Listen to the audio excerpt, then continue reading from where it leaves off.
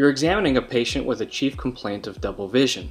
You've confirmed this is binocular diplopia by simply asking the patient to cover one eye, thus causing the images to fuse and the problem to resolve.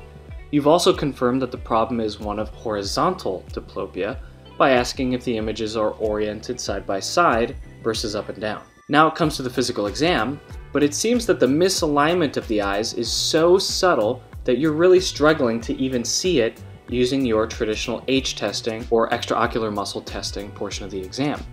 What do? Just get an MRI. Just throw them in the...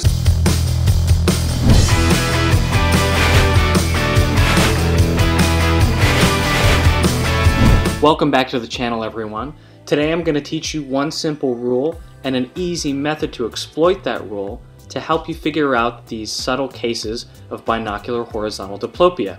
Let's jump right in. Here's the only rule you need to remember. The most peripheral image is the false image. What do I mean by that? Let's use this can of bubbly water as an example. So if I'm the patient and I'm suffering from double vision, if I look at this can over to the left, nothing happens. There's one can. But what happens if I look to the right? If I slowly look to the right, and this happens, I get two images. The most peripheral image, this can, or the most lateral image, is the false image. So how do we exploit that rule to figure out what the problem is? Well, we're going to use a very simple two-step process. Step number one, we need to ask the patient in which direction of gaze do we get the maximal separation of images. Then, once we find that, we'll have them hold that direction of gaze and ask them to cover and uncover each eye until the most peripheral or false image disappears. Then we've discovered the problem eye and, by simple logic, the problem cranial nerve or extraocular muscle. So let's do a quick example where I'm the patient and I'm going to be observing this can of bubbly water. So looking to the right, I see one can. Looking to the left, I see two cans. So that's going to be the direction of the maximal separation. So what are the potential options for problems here?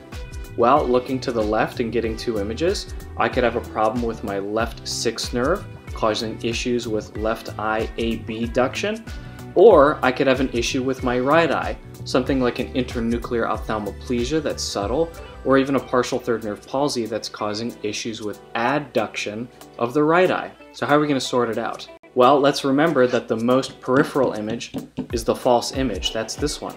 So let's make it disappear. I cover my right eye and the false image remains. And so I cover my left eye and the false image disappears. So that means my left eye is the problem. And using the prior 2 or 3 options that we had before, this leaves us with a left sixth nerve palsy. So let's do another quick example, but this time I'm going to give you the answer, and I want you to think about in advance what you would expect on the exam. So what would you expect to see on exam in a left INO or internuclear ophthalmoplegia? So here's our can again, and we need to begin with step 1. Which direction of gaze is causing maximal separation? Looking to the left, I see one can. Looking to the right, we have two cans. So what are the potential options here? I could have an issue with left eye ADDuction, or I could have an issue with right eye abduction. So let's figure out the problem. I cover my right eye and the false image remains, and I cover my left eye and the most peripheral image or the false image disappears. So that means I have an issue with left eye ADDuction. So this would be the left INO. Now for fun, let's take a look at what this might look like from the patient's perspective. You are now the patient staring at the doctor's thumb. So we begin by looking to the left and nothing happens.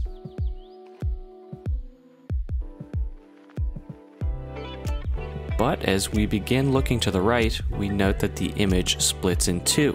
Now we know that the most peripheral thumb is the false thumb. So we'll begin by having you cover your right eye, and the more medial image disappears. That didn't do it. And now we cover the left eye, and the false image disappears. So we now know that there is an issue with left eye adduction, and you're likely suffering from a left internuclear ophthalmoplegia. One question that might be lingering is, how does a red lens help me in this process? Well, really what the red lens is going to do is color one of the images red. By convention, the red lens is placed over the right eye, and I think you can understand how this is simply a tool to help you communicate a little bit better with your patient. But these same basic principles apply when using a red lens. So for the most part, I don't personally carry a red lens. But Mike, what about a fourth nerve palsy? Well, I said at the beginning of the video we were going to be focusing on horizontal diplopia, but you will frequently encounter this complaint as well. I can save this for another video, but the simple rule to remember with the fourth nerve, or the trochlear nerve, is that it depresses the ADDucted eye. So what does that mean? Well, if I look to the right, my left eye is ADDucting. So to keep my eyes in line, my fourth nerve is depressing the left eye. So what would happen if I had an issue with my left trochlear nerve? Well, if I were to look to the left, this eye would actually drift up like this because it's not being depressed.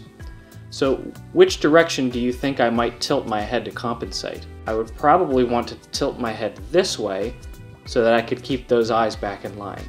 So by remembering that simple rule and thinking about in which direction your patient may tilt their head, you can usually figure this one out pretty easily too. So that's it for this video. I hope these techniques and rules can help you in your practice. And if you have any comments or suggestions, please leave them in the comments below.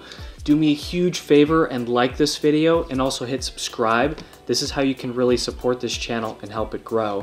I'll see you next time.